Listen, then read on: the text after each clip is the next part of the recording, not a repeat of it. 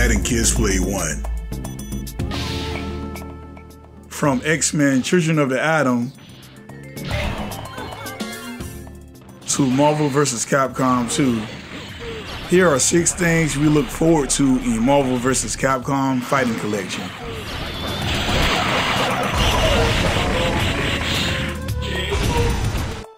Number 1 is the return to classic gaming. We started off by playing these games on the classic arcade units back in the day. Then eventually, we moved on to playing them on the PlayStation and Sega Saturn when they first came to home systems. But these games will soon fall into what I call gaming jail since the current and last generation didn't support them. Hence the name #Free Marvel vs. Capcom 2. But now with Marvel vs. Capcom Fighting Collection on the rise, fans like myself can rejoice being able to play some of their favorite fighting games on current consoles. Number 2, there are 7 titles in this collection. Marvel vs. Capcom Fighting Collection has 7 games to choose from, and I cover all these games here on the channel. The collection consists of X-Men Children of the Atom, Marvel Superheroes, X-Men vs. Street Fighter, Marvel Superheroes vs. Street Fighter, Marvel vs. Capcom, Marvel vs. Capcom 2, and The Punisher. The Punisher is an old school beat 'em up game that was published by Capcom in the early 90s.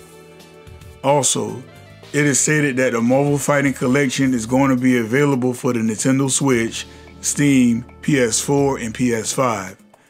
At the time of this video, no plans are in the works for an Xbox version. Number 3, it has a gallery and song player. One of the cool features we can expect to see is the gallery mode this game has to offer. It is stated that the game will have never before seen images and behind the scenes artwork on various games in the series. Also, the collection has a music player so you can listen to all the tracks from each game. Personally, Dr. Doom and Captain America themes from Marvel Superheroes are in my top 5 of Marvel music. Question: what are your favorite Marvel vs. Capcom themes? Number 4, it has online with rollback netcode. Another feature allowed the games to be played online. You can even play the Punisher online together. So with rollback netcode, we can expect the online gameplay to be a smooth experience indeed. Even though this style of online functionality doesn't go without its flaws either. But I definitely feel that fighting games, both retro and modern, need rollback netcode for a smoother online gameplay.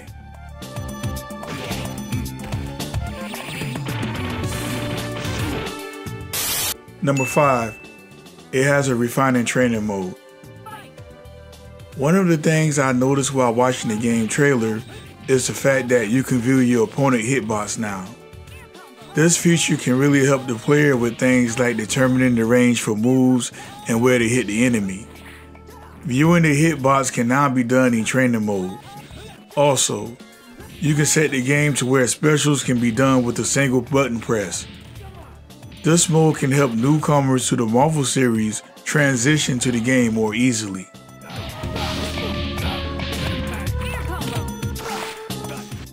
Number 6, the hidden characters return. Apparently, this game gives you the option to play with hidden characters from each game. For an example, Juggernaut and Magneto can be played on X-Men Children of the Atom, and Dr. Doom, Anita, and Thanos can be played in Marvel Superheroes. And while I'm always happy to see broken characters return for a single player experience, we have yet to see if these characters are allowed online or not.